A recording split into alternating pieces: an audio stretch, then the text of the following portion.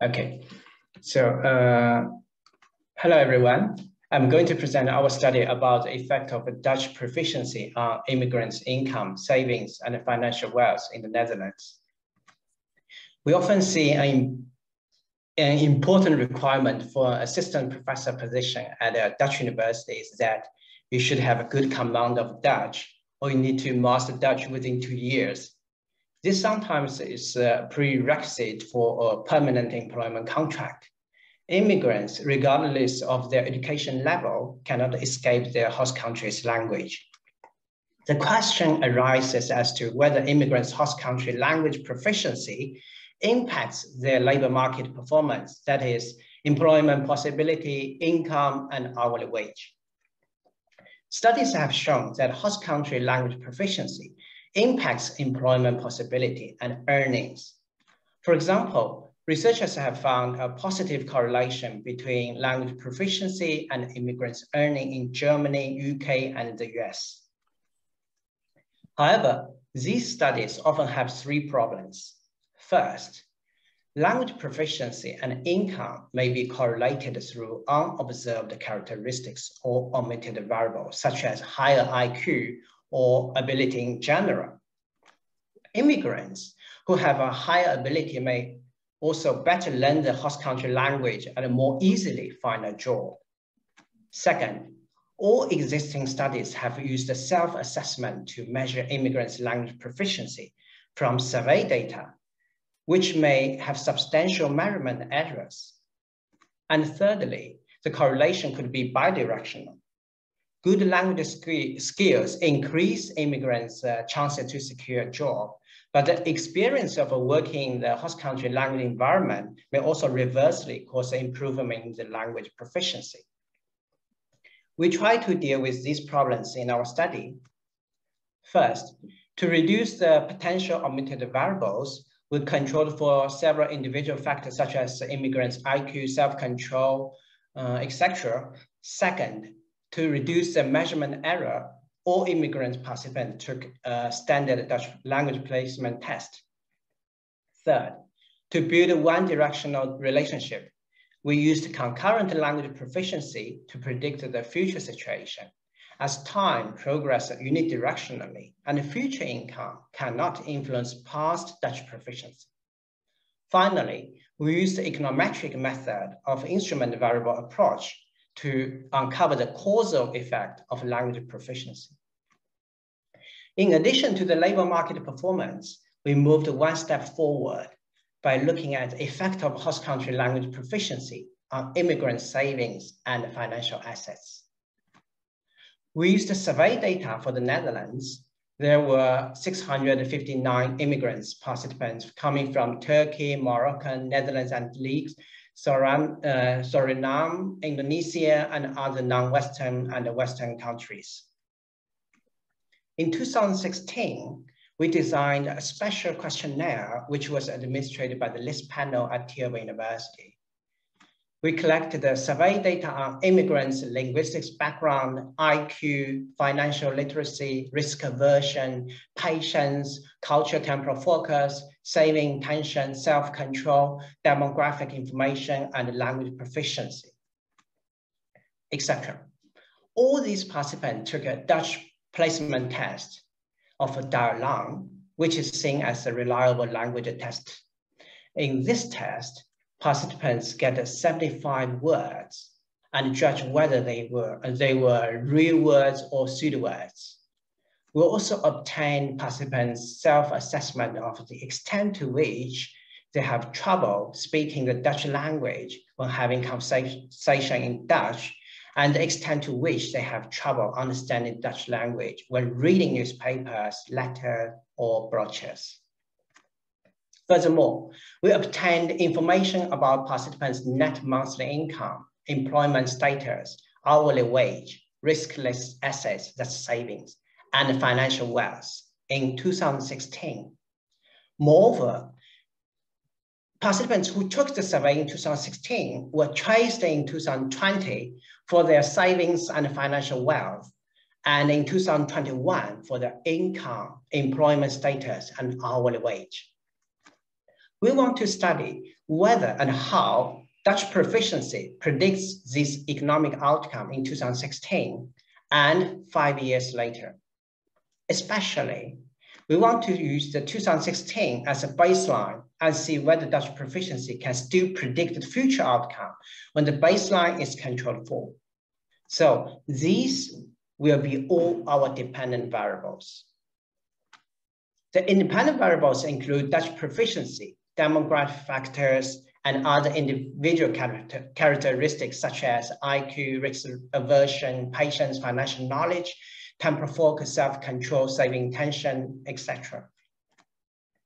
For the main analysis, we use the probability models for binary outcomes and the Tobit models for non-negative dependent variables such as income and savings. In addition, we did 3 sensitivity analyses.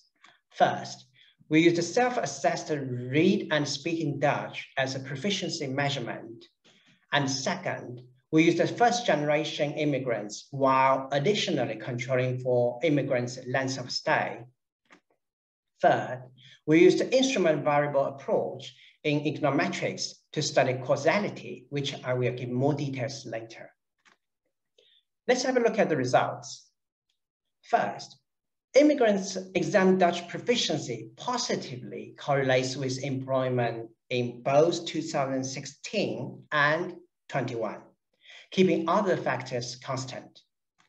Exam Dutch proficiency still predicts the case in 2021, even after we controlled for the 2016 employment status baseline. Similarly, we found that the Dutch proficiency predicts immigrants' current and future monthly income and hourly wage. In short, immigrants with higher Dutch proficiency have higher employment possibility, higher net income, and higher hourly wage, both in 2016 and 21. Furthermore, immigrants with higher Dutch proficiency have more savings and financial wealth in 2016 and 2021, while controlling for a number of factors. Dutch proficiency remains to be significant in predicting 2020, even after the baseline of savings or financial wealth in 2016 is controlled for.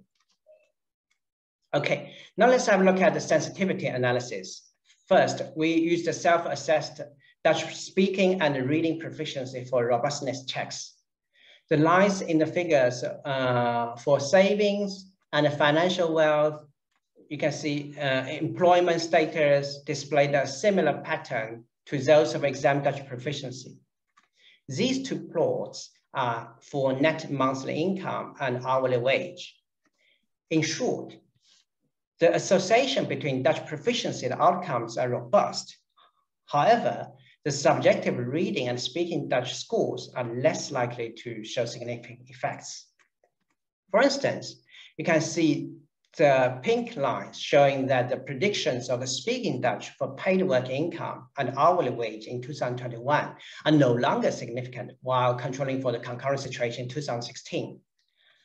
Furthermore, with a comparison between self-assessed speaking and self-assessed reading Dutch, the effect of language proficiency is more profound for reading. Second, we use a subsample of first-generation immigrants to examine whether the language effect we found is due to immigrants' different lengths of stay. If immigrants have stayed in the host country for a longer time, they may build a better network and accumulate more country-specific human capital and have increased employment possibilities, higher income, savings, and wealth. Results show that the effect of exam Dutch proficiency is robust for all dependent variables, even after controlling for the length of stay, while length of stay itself is not significant in any model. Third, we use instrument variable approach to uncover the causal effect of Dutch proficiency. Remember that we once mentioned language proficiency and labor market performance may be just correlated through an omitted variable, such as ability in general. Immigrants who have a higher ability may better learn Dutch language and more easily get a higher income. An omitted variable is included in the error term of a regression model, if Dutch proficiency is correlated with the error time, then we say there is endogeneity. We need to use instrument variables approach to find out whether there is endogeneity and to uncover the causality. A valid instrument induces changes in the independent variable, but has no independent effect on the dependent variable. Specifically, suppose the potential omitted variable is general ability. Then a valid instrument variable should be correlated with Dutch proficiency, but not correlated with general ability. For our study, we used two instruments. The first one is based on the age of arrival in the host country. The second one is the linguistic family of the language that immigrant speaks best. The logic is that both age of arrival and the linguistics distance to Dutch can influence an immigrant's Dutch proficiency, but not their general ability. For example, suppose child A arrives in Amsterdam at age 10, whereas child B arrived at 12. Child A had a better Dutch proficiency than the child B because of an early age of arrival. But we don't assume child A has a better ability generally. Also, speakers of Germanic language such as German, English, they can learn Dutch easily, and then French or Italian, Spanish. But we don't assume that people from different language groups have generally different ability.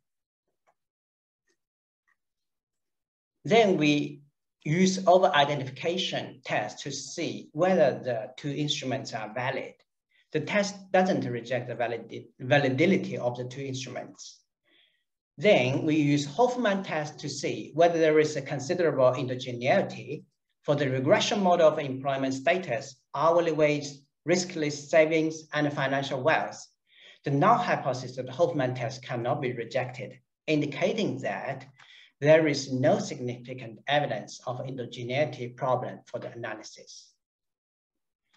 Regressions without using instruments are consistent and efficient, and the effects of language proficiency on these dependent variables discussed above can be interpreted as causal effects. As for the income, the null hypothesis of the Hoffman test is rejected. So there is endogeneity in the regression model. The effect of language proficiency is still significant using instrumental variable approach with two instruments. This suggests that there is a causal effect of Dutch proficiency on immigrants' income. In sum, based on the surveys of Dutch immigrants, we have found that immigrants' host country language proficiency has a positive causal effect on immigrants' employment, income, hourly wage, savings, and financial wealth in the short and long term. In particularly, to the best of our knowledge, we have shown for the first time that host country language proficiency can predict immigrants' savings and financial wealth concurrently and 4 years later. Additionally, we show that effects from the self-assessed speaking and reading Dutch are generally robust, but the subjective reading and speaking Dutch scores are less likely to show significant effects. For the self-assessment, the effect of language proficiency is more profound for reading than speaking. Our study also has some methodological implication in terms of measuring language proficiency in survey data. Although self-assessment language proficiency may provide some useful information, we provide empirical evidence showing that the self-assessment indeed underestimates the influence of language proficiency on labor market performance. Debating results between different Dutch proficiency measurements suggests that future studies should consider at least one standard measurement of language proficiency in addition to or instead of a self-assessment. Our results also have implications for policymakers and educators. The government should improve conditions for language learning and inform the targets this immigrant to motivate their learning of Dutch. And the language educators should also give more importance to reading proficiency, because for a functional life, one also needs vocabulary that is not used in the informal spoken conversation. You need to be a literate person. And the immigrant office might also want to improve the Dutch integration exam difficulty level.